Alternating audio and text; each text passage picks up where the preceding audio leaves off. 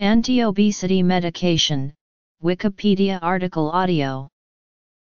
Anti-obesity medication or weight loss drugs are pharmacological agents that reduce or control weight. These drugs alter one of the fundamental processes of the human body, weight regulation, by altering either appetite or absorption of calories. The main treatment modalities for overweight and obese individuals remain dieting and physical exercise. In the United States, Orlistat is currently approved by the FDA for long-term use. It reduces intestinal fat absorption by inhibiting pancreatic lipase. Rimonabant, a second drug, works via a specific blockade of the endocannabinoid system. It has been developed from the knowledge that cannabis smokers often experience hunger, which is often referred to as the munchies. It had been approved in Europe for the treatment of obesity but has not received approval in the United States or Canada due to safety concerns. The European Medicines Agency in October 2008 recommended the suspension of the sale of Rimonabant as the risks seem to be greater than the benefits. Sibutramine, which acts in the brain to inhibit deactivation of the neurotransmitters, thereby decreasing appetite, was withdrawn from the United States and Canadian markets in October 2010 due to cardiovascular concerns. Mechanisms of action. History. Because of potential side effects and limited evidence of small benefits in weight reduction, especially in obese children and adolescents, it is recommended that anti-obesity drugs only be prescribed for obesity where it is hoped that the benefits of the treatment outweigh its risks. Current and potential anti-obesity drugs may operate through one or more of the following mechanisms.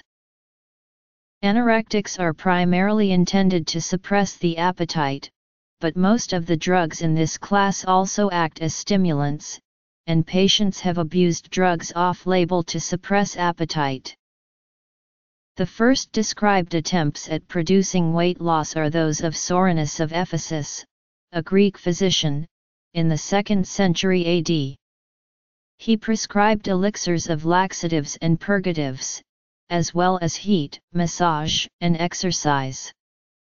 This remained the mainstay of treatment for well over 1,000 years. It was not until the 1920s and 1930s that new treatments began to appear. Based on its effectiveness for hypothyroidism, thyroid hormone became a popular treatment for obesity in euthyroid people. It had a modest effect but produced the symptoms of hyperthyroidism as a side effect, such as palpitations and difficulty sleeping. 2,4-dinitrophenol was introduced in 1933. This worked by uncoupling the biological process of oxidative phosphorylation in mitochondria, causing them to produce heat instead of ADP. The most significant side effect was a sensation of warmth, frequently with sweating. Overdose, although rare, lead to a rise in body temperature and, ultimately, fatal hyperthermia. By the end of 1938, DNP had fallen out of use because the FDA had become empowered to put pressure on manufacturers, who voluntarily withdrew it from the market. Amphetamines became popular for weight loss during the late 1930s. They worked primarily by suppressing appetite, and had other beneficial effects such as increased alertness. Use of amphetamines increased over the subsequent decades, including Optrol, and culminating in the rainbow pill regime. This was a combination of multiple pills, all thought to help with weight loss, taken throughout the day. Typical regimens included stimulants, such as amphetamines, as well as thyroid hormone, diuretics, digitalis, laxatives, and often a barbiturate to suppress the side effects of the stimulants. In 1967–1968 a number of deaths attributed to diet pills triggered a Senate investigation and the gradual implementation of greater restrictions on the market. Medication. Meanwhile, phentermine had been FDA approved in 1959 and fenfluramine in 1973. The two were no more popular than other drugs until in 1992 a researcher reported that when combined the two caused a 10% weight loss which was maintained for more than 2 years. Fen-phen was born and rapidly became the most commonly prescribed diet medication. Dexfenfluramine was developed in the mid-1990s as an alternative to fenfluramine with fewer side effects, and received regulatory approval in 1996. However, this coincided with mounting evidence that the combination could cause valvular heart disease in up to 30% of those who had taken it, leading to withdrawal of fen-phen and dexfenfluramine from the market in September 1997. Ephedra was removed from the U.S. market in 2004 over concerns that it raises blood pressure and could lead to strokes and death. Orlistat. Some patients find that diet and exercise is not a viable option. For these patients, anti-obesity drugs can be a last resort. Some prescription weight loss drugs are stimulants, which are recommended only for short-term use, and thus are of limited usefulness for extremely obese patients, who may need to reduce weight over months or years. Orlistat reduces intestinal fat absorption by inhibiting pancreatic lipase. Some side effects of using orlistat include frequent, oily bowel movements. But if fat in the diet is reduced, symptoms often improve. Originally available only by prescription, it was approved by the FDA for over-the-counter sale in February 2007. On May 26, 2010, the U.S. Food and Drug Administration has approved a revised label for Xenical to include new safety information about cases of severe liver injury that have been reported rarely with the use of this medication. Of the 40 million users of orlistat worldwide, 13 cases of severe liver damage have been reported. Lorcaserin was approved June 28, 2012 for obesity with other comorbidities. The average weight loss by study participants was modest, but the most common side effects of the medication are considered benign. It reduces appetite by activating a type of serotonin receptor known as the 5-HT2C receptor in a region of the brain called the hypothalamus, which is known to control appetite. Lorcaserin. Sibutramine is an anorectic or appetite suppressant, reducing the desire to eat. Sibutramine may increase blood pressure and may cause dry mouth, constipation, headache, and insomnia. Sibutramine. In the past, it was noted by the U.S. that Meridia was a harmless drug for fighting obesity. The U.S. District Court of the Northern District of Ohio rejected 113 cases complaining about the negative effects of the drug, stating that the clients lacked supporting facts and that the representatives involved were not qualified enough. Rimonabant. Sibutramine has been withdrawn from the market in the United States, the UK, the EU, Australia, Canada, Hong Kong, and Colombia. Its risks have been shown to outweigh the benefits. Rimonabant was an anorectic anti-obesity drug that was first approved in Europe in 2006 but was withdrawn worldwide in 2008 due to serious psychiatric side effects. It was never approved in the United States. Rimonabant is an inverse agonist for the cannabinoid receptor CB1 and was the first drug approved in that class. Metformin. In people with diabetes mellitus type 2, the drug metformin can reduce weight. Metformin limits the amount of glucose that is produced by the liver as well as increases muscle consumption of glucose.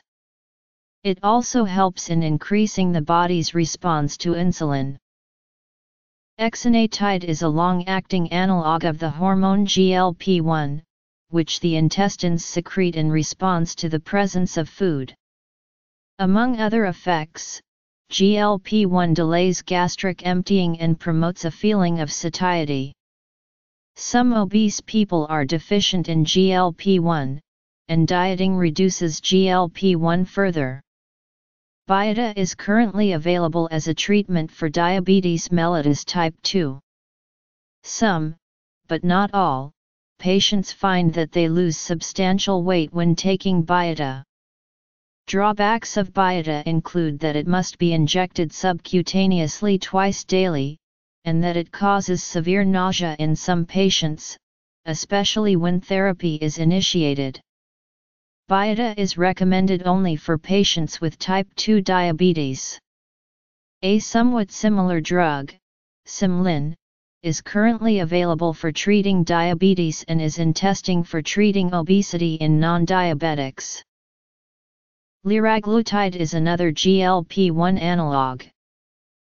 The combination of phentermine and topiramate, brand name Ximia, was approved by the US FDA on July 17, 2012, as an obesity treatment complementary to a diet and exercise regimen.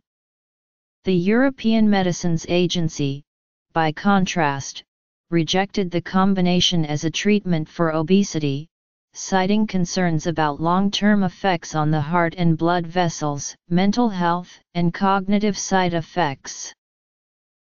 Bupropion/naltrexone is a combination drug used for weight loss in those that are either obese or overweight with some weight-related illnesses. It combines low doses of bupropion and naltrexone. Both drugs have individually shown some evidence of effectiveness in weight loss, and the combination has been shown to have some synergistic effects on weight. In September 2014, a sustained-release formulation of the drug was approved for marketing in the United States under the brand name Contrave. The combination was subsequently approved in the European Union in the spring of 2015, where it will be sold under the name Mysimba. Exenatide/liraglutide. Other weight loss drugs have also been associated with medical complications, such as fatal pulmonary hypertension and heart valve damage due to Redux and fen-phen, and hemorrhagic stroke due phenylpropanolamine. Many of these substances are related to amphetamine. Phentermine/topiramate. Tisofensine is a serotonin, noradrenaline, dopamine reuptake inhibitor from the phenyltropane family of drugs, which is being developed for the treatment of obesity. Tisofensine was originally developed by a Danish biotechnology company, Neurosurge, who transferred the rights to Sanyuna in 2014. Tisofensine has been evaluated in Phase 1 and Phase 2 human clinical studies with the aim of investigating treatment potential with regards to obesity.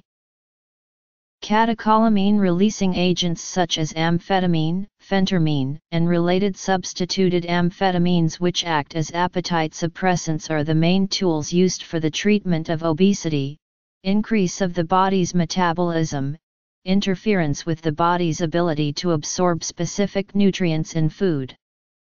For example, orlisted blocks fat breakdown and thereby prevents fat absorption.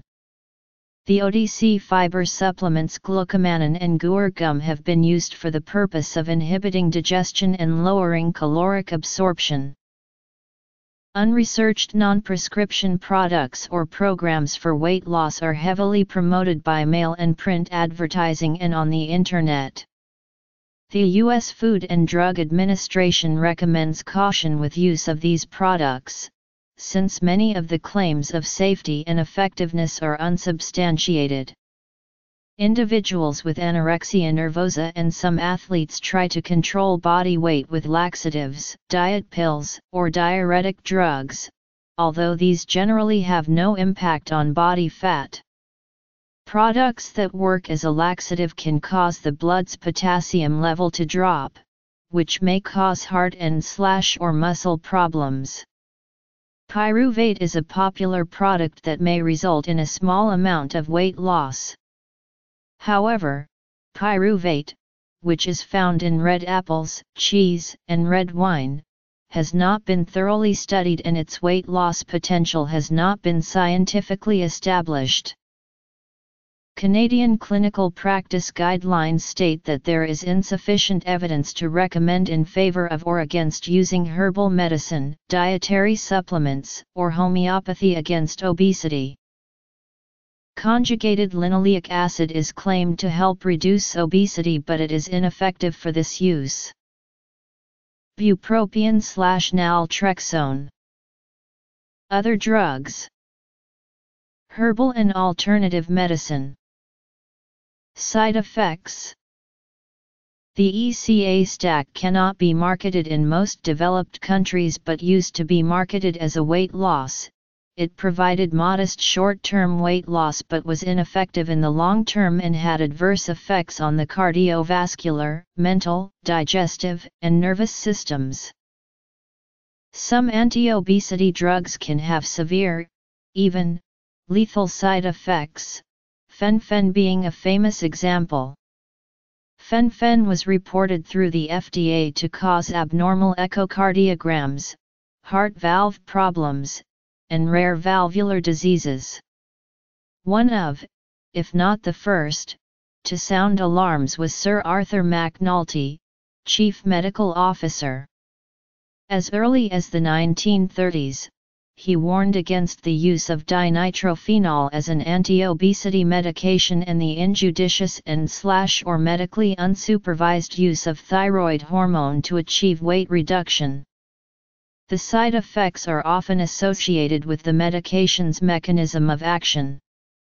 In general, stimulants carry a risk of high blood pressure, faster heart rate, palpitations, closed-angle glaucoma, drug addiction, restlessness, agitation, and insomnia. Another drug, orlistat, blocks absorption of dietary fats, and as a result may cause oily spotting bowel movements, oily stools, stomach pain, and flatulence.